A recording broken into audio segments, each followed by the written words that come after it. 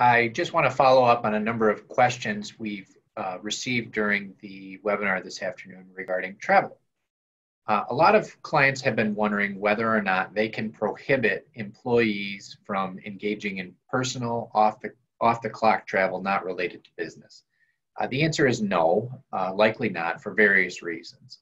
However, what employers can do is ask employees about their personal travel as part of the screening process.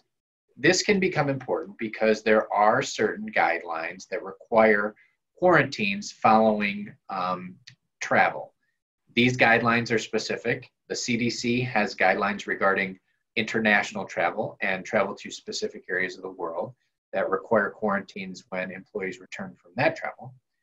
Several states also have quarantine orders when somebody travels to their state for personal reasons. So what you as an employer have to do is you need to understand what travel restrictions are out there. You can follow the CDC's guidance. You need to follow the state guidance in the state where your employee is traveling to or where you are located. And you may ask the employee to quarantine following travel to any of the prohibited areas.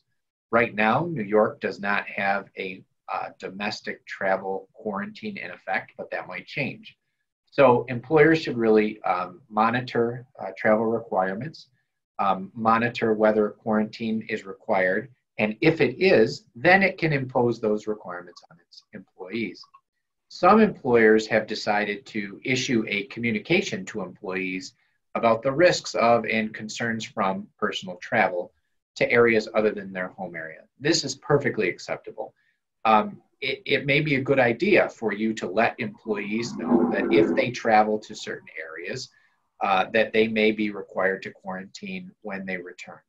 So we can help you draft that communication, or you can put that communication together for yourself. But in either case, it might be a good idea for you to notify your employees that if they do travel for personal reasons, that they may be required to quarantine when they return. Thank you.